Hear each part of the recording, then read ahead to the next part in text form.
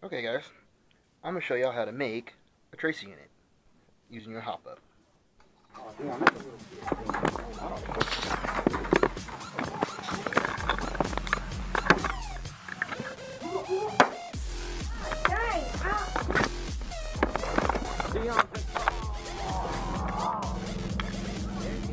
Nope.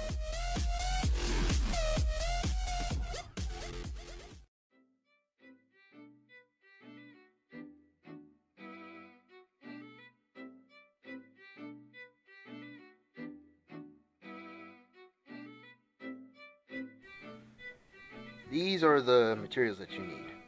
Your hopup, plastic, metal, doesn't matter, because the end result is going to look good. Super glue to hold the LED lights. Positive, negative wiring, connector of your choice. I've used Tamiya because I have more of those. You can use the mini JSTs, you can use XT60s, whichever one you like. And you also need LED lights, specifically the 3mm ones. Yeah, they are ridiculously small. Other materials you're going to need is a Dremel with the 3mm drill bit, soldering iron, some solder, and resistors. Go for the 150 to 200 ohms resistors. If your resistors are too high, not enough power is going to get to the LEDs, and the LEDs will be looking dim. If the ohms is too low, too much power will go to it, and it will burn out the LEDs.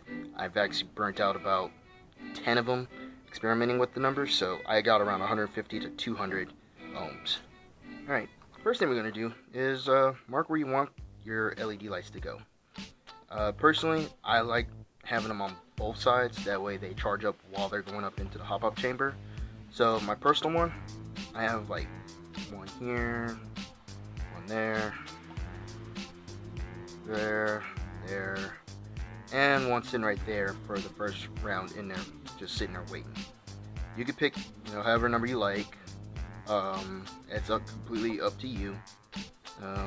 More does not necessarily mean brighter, it just means you have more shots that are already charged up, ready to go. So after you decide what you want, where you want it to be, you'll take a 3mm bit from your drill, place it on your Dremel, and get to it. Alright, well, I'm reworking on the second one, so I already have holes tapped on one side, so I'm not too worried about it. Once you have your holes straight and clean, you want to check the inside and make sure that there's no burrs in it. Oh, I got my flashlight. So, turn off this light so it makes it a lot easier.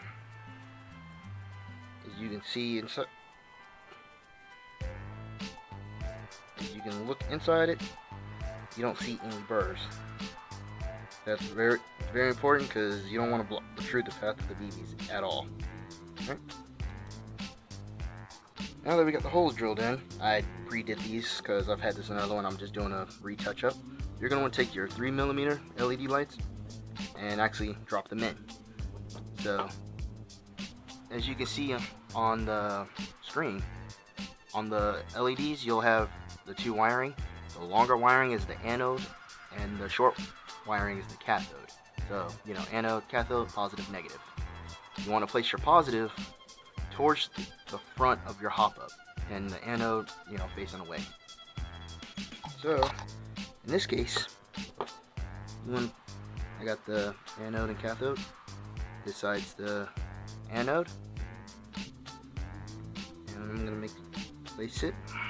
Oops. Have mine just sitting right there. I'll place my second one in there too. And have it sitting snug. If you use the right measurements, it will fit just snug. So that way, all you need to do is actually test it with a BB. Let it use now.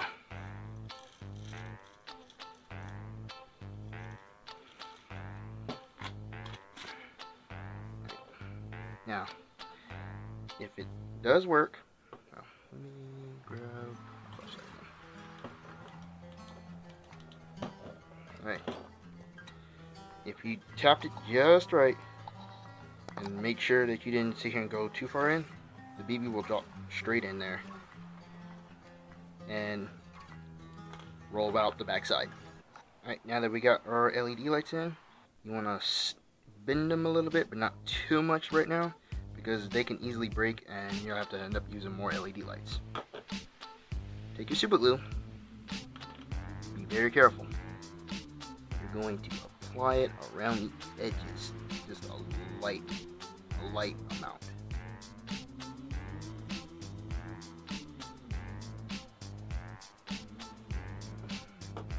And wait about 30 seconds to a minute. Alright, super glue's pretty much hardened and you're good to go. Now, take your negative and bend it enough to where they're touching, and put a little twist on it. That way they hold.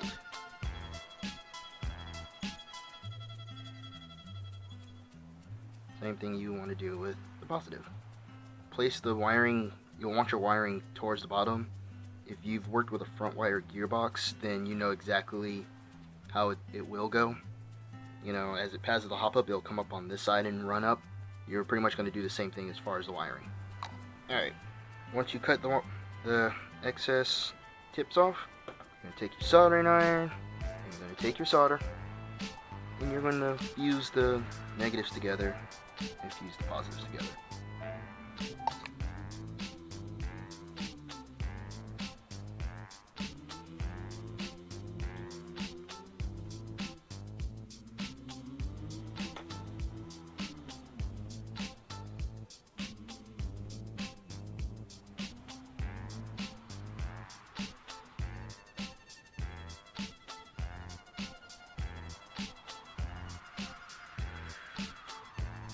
Alright, from here, you need to take your resistor.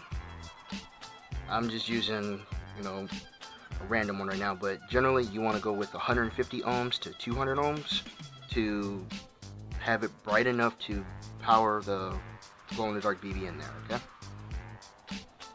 So, you're going to take your LED light.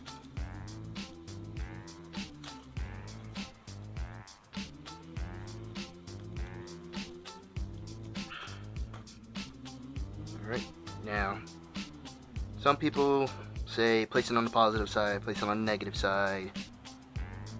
I haven't seen really a difference between the two as far as placement. So, in this video, I'll place it on the positive end of it, and I'll show you how to do it right here. Basically, you just solder it in, and you clip the excess on both ends.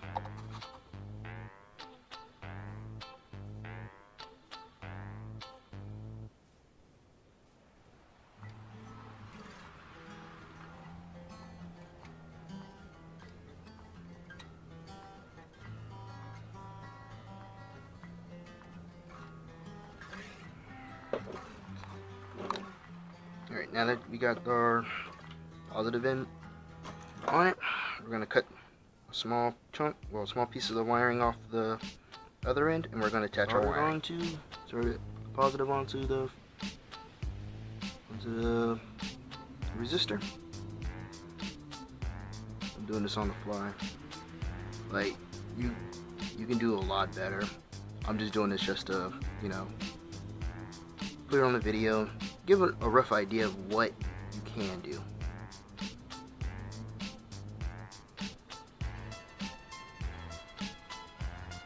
And then negative onto the negative.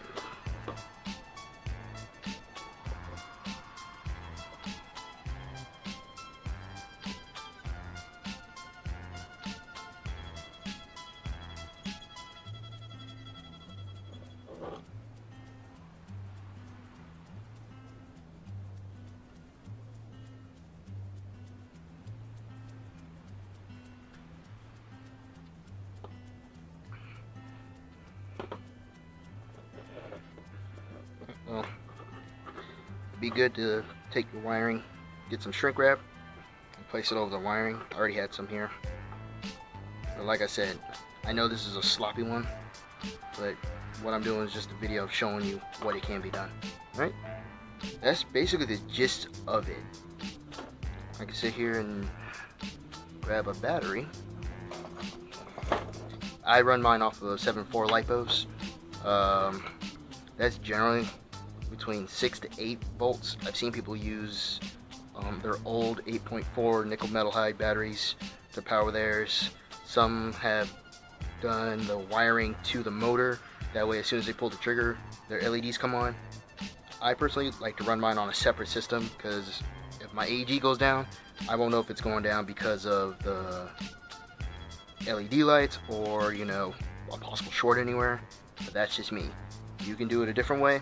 That's completely up to you. So, go ahead and cut that off and test it out.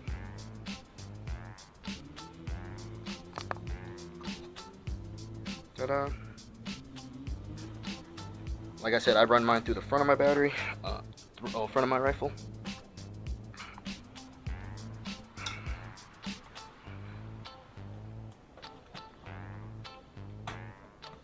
You can see here in my SRL, I have my wiring wrapped in here. I take my 1200 milliamp battery, which I just had. Okay, I place my battery inside my rails. If it rains, then, you know, I adjust from there, but generally most areas I play, it doesn't rain. So I find out, you know, hey, is there going to be like a lights out game or, you know, a night game or something like that. I'll unscrew my rails, plug in my battery, plug it back in, and now I got the tracers for the night. So alright guys, that's pretty much it. If y'all have any questions, place the comments down video, like, comment, subscribe, and I'll sit here and do any other things I would have to do.